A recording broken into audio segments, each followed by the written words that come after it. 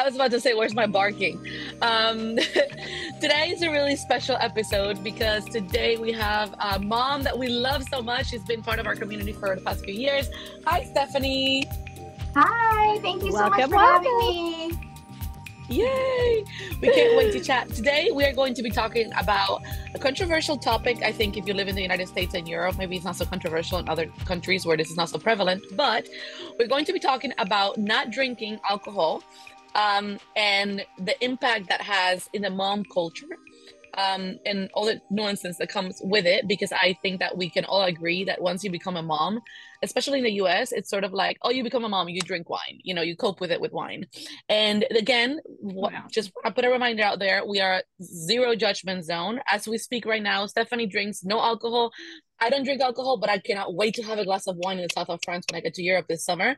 And Paula drinks wine regularly. So we have absolutely no judgment either way. We just want to discuss and sort of like explore a little bit more on the topic and what it entails to stop drinking, especially as a mom.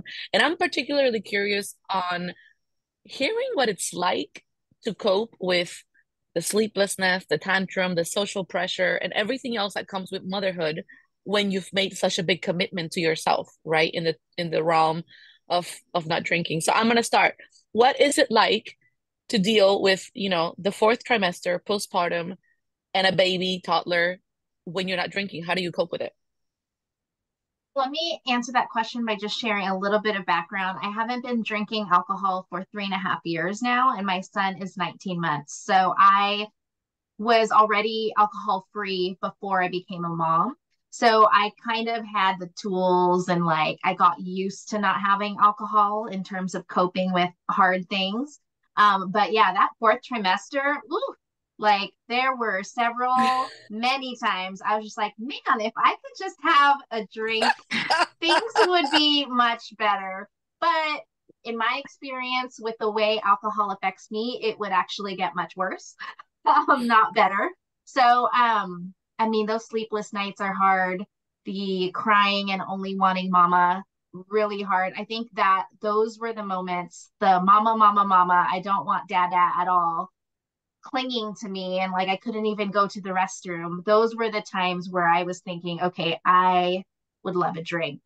Um, but Yeah. I think that in terms of what I had to do to cope, I regularly go to therapy, so a lot of therapy, to talk about those feelings that come up and why I want to drink. So it was that feeling of, being uncomfortable and stressed and not having a support system. Although I do have a support system.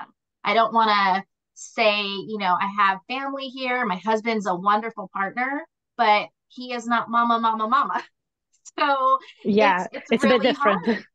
Yeah. Yeah. And so I think what I learned most and what has helped me is just really communicating my needs. That is something that I did not do when I was in my disease of alcoholism or when I was drinking a ton. I would keep everything bottled in, all the stress piled up, and I just what drank because I didn't know how else to cope with it. But Mm. once I stopped drinking, I was able to start noticing what my triggers were, and my biggest trigger is just not sharing how I feel. So now it's just like word vomit, unfortunately, in my house. And it's just like, this is how I'm feeling. I'm sorry, I'm not being filtered right now, but I need help here. I need help here. And it's just being unapologetic about it. Being a mom is so hard. And unless you're a mom, you can't, I mean, I never understood any of it before I was a mom. Yeah. And Totally. now it's just like, oh, it all makes sense. But I Yeah, think I yeah. think you mentioned something that, like, because I just got off a call with my psychologist actually, and it took me a long time to go back into having a psychologist. And it's not, I've always had psychologists on and off my entire adult life. It's not like I'm ashamed. Like, I think it's a fantastic thing. You don't have to have anything wrong to need somebody to talk to. But I think as mothers, we sometimes subconsciously, but sometimes culturally or just by default, it's sort of like we become this like gladiators, and we almost like don't give ourselves permission to admit, because you feel so shitty admitting that you don't want your kid to be on you all day Not when good there are enough. people that, Right. Or like, it just feels like, oh damn, like I've all my life I've wanted this kind of love and now I don't want it. Or like, oh my God, there are people that can have kids and I have one and I'm complaining that Yeah. she wants me all day. But I think that it's really important to admit to ourselves and have the conversation of how much you're allowed to feel the duality of it. Like I adore my daughter. I am so happy that she's the way that she is and that she's with me. But my God, not being able to go pee without her rubbing my belly, it's like somebody send some fucking help, Like Yeah, yeah. I I Yeah, think it's remember, that true. mom guilt goes way hand in hand with all of this. It's that right, culture that's somehow been created and it doesn't do us any services at all. No. Yeah, right. you always just feel like the less woman as well. Like if you feel like you need to Mm, ask for help as a mom, you're just like, oh, I'm just not as good as a mom as someone else, whoever you're right, comparing yourself to. And it's always like this comparison of what I'm failing. I'm clear. I right. need help. I'm failing, and it's crazy. And then you How have the our minds added, just go to with right. this. And then you have the added reminder because as you become a mom, you're transitioning from being a woman, whoever you used to be before, to finding your new self. And so then it's this constant Yeah, like, uh, uh, uh, am I doing it right? Is this the right path? Like, am I messing up my child for life? Am I neglecting myself entirely? Am I not yeah, a good mom if I become a woman? Am I able to take care of myself and still be a good mom? Right? And it's always like that constant battle that we just I feel like there's not enough room for us to have these conversations, and a lot of us are like, okay, well, I can't sit here and talk to my husband about this because we only have 30 minutes at the end of the night and I want to just engage with him and actually enjoy because we haven't had a talk in 3 months. I'm just gonna have a glass of wine, forget about it, and move on. And then the next morning you feel 10 times worse. Yep. yeah, And because you've like pushed all of those feelings and stressors down and have no outlet except that bottle or that glass. In my case, it was a bottle. But if you're just doing one glass a night, it is, I mean, you just need a way to be able to just be, the mom you are and not feel like you're doing it wrong, that you have to do it the way your parents did it. Because culturally, in my culture, you have lots and lots of kids and you just do it and you're the homemaker and you stay at home and you do all the things. And it's just, we're compared to impossible levels of, yeah. of motherhood now. It's crazy. And It my is. boss is amazing. So my current boss is also, she's a mom of three. And when I came back from maternity leave, I was sharing how stressful it was to work and then be at home and then go straight into momming. And she said, at work, you give 100%, at home, you give 100%. In your relationship, you're trying to give 100%, but that's like 300%. You don't have that. So Right. how do we give 100% in all aspects when we are just one person? So I always remember that when I'm trying to do too much. And in this That is a equation you good. don't That's a really exist. good advice. Right. But also in this equation, you don't exist. There's 300% that are Yeah. going to kids, husbands, and work, and you are Everybody nowhere else. in the picture. You are nowhere in the Yes. picture, right? And so I think that's also a big reminder to all of us because it's so easy I was just having a conversation about this. It's like everything else takes priority. And you think about, well, hobbies. I don't have time to do hobbies because I have, my job and my kid and the house. And well, what about self-care? Oh my God, and what time am I gonna put a mask on? I have to do the dishes and the folding of the laundry and the baby's calling and and really what it comes down to, especially in the first, that fourth trimester or that first year, really, after giving birth, it's like, how much can I balance these balls without breaking any of the glass ones that are really important? Because every time you neglect yourself, what are you doing, right? To substitute that support you need, right? So, okay, you're not taking any rest, you're not taking any naps, you're not, taking care of your face, you're not putting oils on your hair, you're not taking a massage, you're not taking an hour to talk to your friend and decompress. What is the consequence of that, right? Like in our culture, like, are we drinking more? Are we eating more crappy food? Are we, more overwhelmed? Are we disconnected from our partners and then not judging them, but like, what is the word? Oh my God, mom brain. Like resenting them? Resenting. Yes. Are you resenting, right? Because every time that you decide, I'm not gonna sit here and pester my husband with how I feel about the workload today because he worked a Yeah. full-time day as well and he worked 10 hours today. Who am I to complain about the amount of laundry? Then are you resenting him That's also another tomorrow? thing. I It's crazy. And also like I for me as well, one of the first things was the I didn't realize how much you will feel differently from your husband, when you have a kid. Like I didn't realize how much different it would be how we would feel. And that was a big shock because I would resent him for not feeling the same way as me or for not, Mm. like I'd be like, why are you not more upset about this? Like, why am I, the one that is upset and you're just there like living life? Living their best Like, life. yeah, exactly. So that was I'm one of the always things that, impressed. I'm so impressed with how men, generally, at least the men in my life, maybe it's not all men, but the men that I have perceived, how they can be so chill in situations like, it's like Alaska's not eating, and I'm just like sitting there going like, okay, she's gonna get malnourished. Oh my God, she's gonna have a deficiency and she's gonna die, in a week because oh my God, even though she's like completely perfect weight, above levels and everything, you know. And he's just sitting there going like, she can just have a yogurt. And I'm like, what the fuck? What do you mean a yogurt? Like, yes, exactly. but It's just but like, he's not sitting down and wrangling a toddler for a meal 3 times a day, right? And I think that's a difference as well. It's like when you look at the big picture, and it's not to diminish what dads do because I think that they have a different role as well. But I went through a period of feeling extreme guilt for not being fun. Like Roger would come home sometimes and I just be like, okay, well, you guys go play. And then I'd see them playing and I'm like, fuck, man, I'm the bitch running around like all angry all day trying to get things done. And here he is, the fun person, you know? yeah, But then talking to my husband recently, I actually realized that he feels a tremendous amount of guilt as well, but just differently. Like he feels yeah, like I'm not there so many hours. I don't have those deep connections. Like you're still the default parent. I'm not like for him, for example, like a thing was that he felt like he was not teaching her anything. Right. Like I get to be homeschool mom slash, crazy, whatever lady running around trying to get everything done mom. Right. And so but whatever she's learning, I get to be like, oh, look, we went out and we looked at the yard and looked at the trees, and now she can spot a fruit tree from like a mile away. And that feels nice because we learned that together. Whereas for him, he's like, I'm just fun. I'm just fun. Anybody could be fun, like might as well not be the dad, like whatever. And so like it's yeah, interesting because where we stand, the grass is always greener. yeah, isn't it? Is. It And always is. all of the things that we're doing for our kid is just like giving them all of these opportunities and teaching them and like giving our breast milk and like our sleepless nights. We're giving them all this stuff. At the end of the day, it's super common to want to reward yourself, right? And so Yeah, as that's well. where you get into that whole like, okay, well, I deserve this beverage. I deserve this glass of wine or whatever cocktail it is, which is Let's talk can be about that. fine. How do you make Yeah. that? For you, what was that switch like?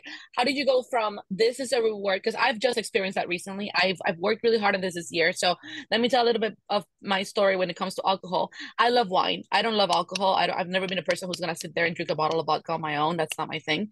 But I love wine. I love wine. I feel like I'm related to Jesus. Like wine is my blood, sort of thing. Like I just love wine. I love the history, the making of it, like the whole thing of it. Like I swear to you, it's a thing, like you will not see me ordering a cocktail anywhere, but put a nice bottle of wine in front of me, and it's like, like anyway.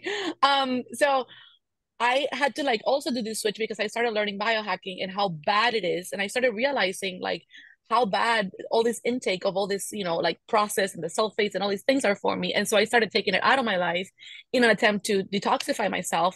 And then when I started seeing the results, it was like, oh shit, like this really does it should play no role in my life. Like I want to feel amazing. I don't want this momentary reward that's later on going to cause all these problems, right? And I felt amazing this whole year without drinking, and I don't actually miss it at all when I go out and stuff like that.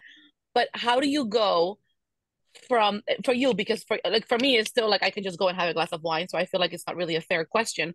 But how did you make that transition, especially with having alcoholism and not just like a choice of drinking, like making that conscious decision of like this is gonna go from a reward to something negative, and if you exchange it with something else, how do you make sure that something else doesn't become another negative habit? Does that make sense? Sure. Yeah. Okay, so there's a lot of questions in that one question. So, Sorry. no, it's okay. I'm just trying to figure out where to start. So I will share that when I decided to get sober, I was in a really bad mental state of mind where I was just an unhappy person. I have like the best husband and I hated him for no reason. And, I was just like, okay, something isn't working. I've been on antidepressants for many years. So I was begging my psychologist to give me more antidepressants. And she was like, okay, well, before we do that, how much are you drinking? And I was finally honest. You know, at the doctor, they always ask you, how much are you drinking? It's super easy to just be like, just one glass with dinner, right? But for me, it was like 2 bottles a night I was drinking. And so it was a lot. And so I had to go cold turkey, and it was really, really hard. Um, I I saw how it was affecting me. I had been drinking since I was 16 years old, and I'm 38 now. So it was a long, long time of just like constant poison in my body. And I actually did the route of Alcoholics Anonymous. That is what helped me, where I got to go to meetings and hear from people who were going through the same things or had similar experiences. And that's when I realized how our brain has kind of wired, or I'm going to say for me, because for other people, it could be a totally fine, recreational activity. But for me, it can get really bad really fast. So um, I had to switch my brain from like, okay, I need a glass of wine. I had to think about what was making me want that glass of wine. Like, oh, am I super happy because I had a good day at work and I want to reward myself? Well, what's under that? Is it still like that lack of connection? For me, it was a huge lack of connection in general. Like I was not connecting with my friends. I was not connecting with my husband. I was just like not connecting with people. So it was a reward with wine. That was like my connection. I don't know if that makes sense, but it was like a way of Yeah, like yeah. filling up my cup instead of the way I could, what fills my cup now, which is, getting together with friends and having quality time with my husband. Um, and so I'm trying to think. Okay, so I went from that, and I also saw that, wow, I was just reaching for wine for everything. Like, oh, I had a bad day. Let me get a glass of wine. Oh, I had a great day, glass of wine. Oh, I had both. I had a really good day and a bad day, and I really like something. There's always a reason, Two right? glasses. And for me, it just wasn't working because once I had one glass of wine, it turned into many, many glasses of wine. And so it was Mm. Yeah. easier to cut it out instead of try to moderate it. Because if I was moderating my intake, I was too focused on that to even enjoy what was going on. Like I'd be like, oh my gosh, I Mm. can only have one. There's only like this much left. What am I gonna do when it's Yeah. over? It's like why am I thinking of that when I could just be like living life and Mm. being, and experiencing whatever I'm experiencing. So for me, total abstinence is way easier, although it's hard because I also love wine. I love wine so much. I think I'm Italian inside. My husband's Italian, so I'm always like, see, I married into the right family, right? But I don't even drink wine You really anymore. did. So Oh, yeah. I actually felt like that reminded me of when the during COVID, like the first month, which was before I was pregnant. We were drinking like that. I remember like thinking like, oh, we were just having one glass, and then you just look at the glass and like, oh, it's so tiny. Like I need more. So you just go for the extra one, and then by the end of the night, you've already drank a whole bottle of wine by yourself. And I related to that. I was like, oh, I remember that during COVID, thinking of that. yeah, This is like this little glass is nothing, and I'm at home. I'm doing nothing all day. yeah, You and might those as Just well, days pour were so yeah. myself. long. They were so long Yeah. back when we were all shut down, right? So it's like that little glass of wine was supposed to get you 5 more hours. Like Yeah. how? Yeah, exactly. Like how? How? The What math else do I isn't do for the mathing. rest of the day? Yeah, yeah, yeah. Yeah. Well, I'm just sitting here wondering how the hell you're 38 and you've been drinking all your life and you look the way that you look because like alcohol is supposed to age you. It's one of the reasons like we buy hockey and I'm like, okay, like if I take away alcohol, maybe I'll just, help my skin. And then like, how The the grape. fuck are you The 38? Like, grape. damn. I know. I'm like, I would Jesus. like to thank my mom for the genes that she's blessed me. I have no other excuse. I like to thank my family, particularly the Yes. females Thank that you. pass down Thank you their so great Thank much. genes. you. Thank you. That's amazing. Okay, Okay, I'm sure so Paula. I have a Okay, question Paula. now. Yeah. How dare you? Still my question. Okay, so the last one is the social gatherings. How is it that like, or whenever you meet people that drink, do you feel like they pressure you, or do people like respect you, or do you actually feel pressured, to drink, or how do you feel about the whole thing? Sure. So It's a lot of questions again in one. it's okay. Another background to that, again, I got sober in the pandemic. So Luckily, I did not have to deal with social Wow. gatherings. So I was able to kind of get my own grounding in my sobriety before having to like re-enter the social world. When I first started going to social gatherings, once everything opened, I think I had maybe like, I don't know, 6-ish months or so of sobriety. And it was really uncomfortable. I was like so anxious. I was just like, oh my gosh, what am I going to tell people? How do I navigate this? Oh gosh, my sobriety is going down the drain. I'm definitely drinking.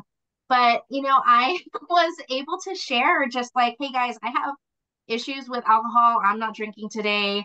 I'm just going to have a drink. No one cares. No one cares as much as we think. Yeah. And so it's like Yeah. we have all this worry and like literally no one cares. Like no one cared. I don't even know how else to say that. No one cared when I told them I I think wasn't it's drinking. also I think when you're vulnerable, people are more willing to accept your answer. I think if you're just sitting there like I'm not drinking today, they're like, "Oh, why not? Look, I just Yeah. made this Why beautiful not? I'll sangria." drink, but drink Yeah, this and but stuff. But if if you you're actually telling say I have a somebody, problem, yeah. Yeah. yeah, then Yeah. everybody's like, "Oh, damn, okay, great. Yeah, good for you, you know?"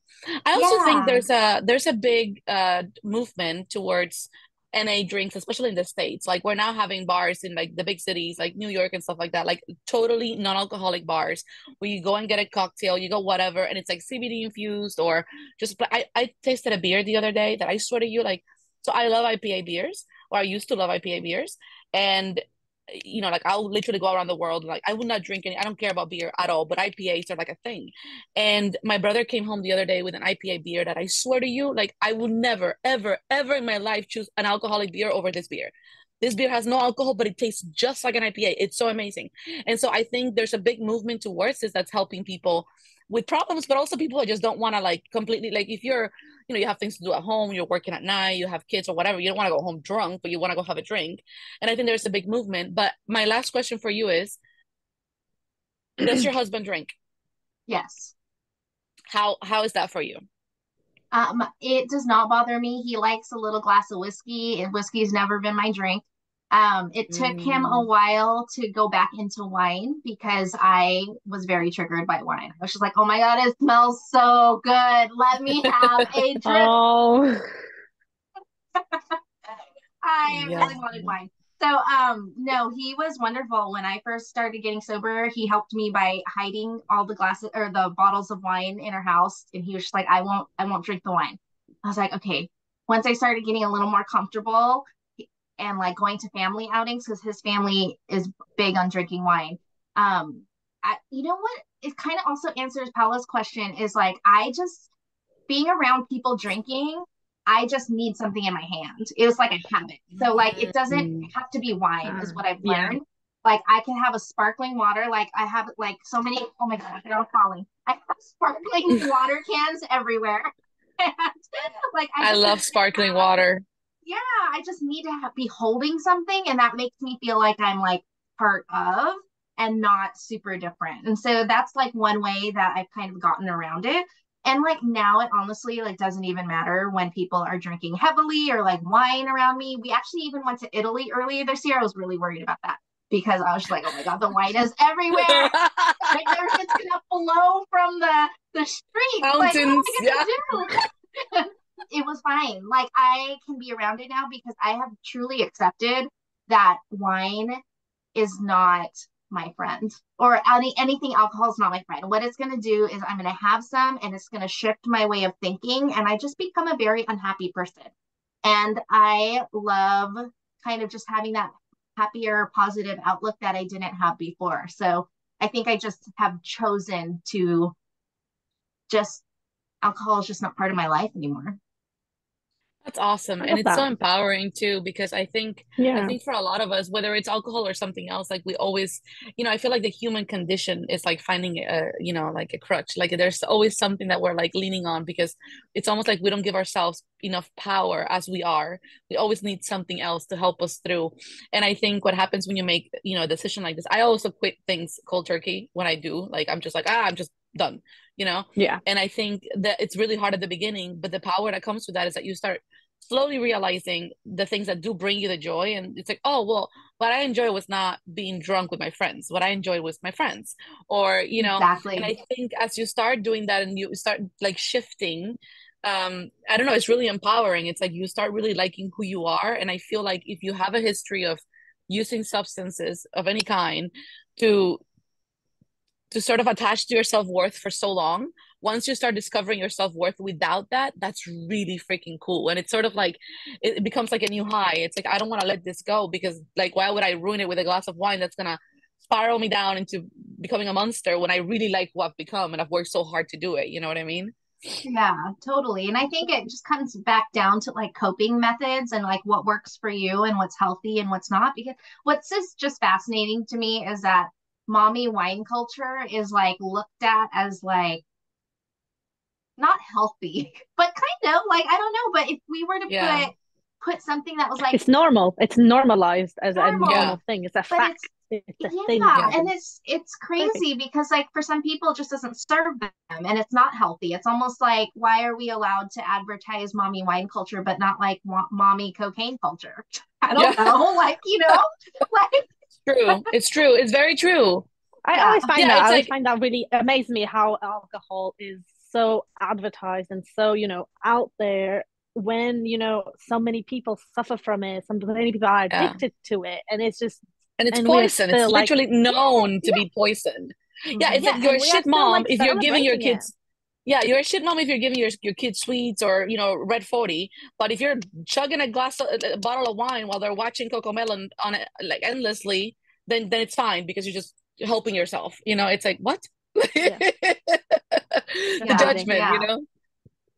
One thing I'll say so we can like close off this is how what would be a message you would say to a mom or a woman that was starting to stop drinking? So if they're going to stop drinking now, what would you be your word of advice? Yeah, I would just say that, finding your community is like the most important thing because if you feel alone, it's way easier to dive back into habits you don't want to dive back into.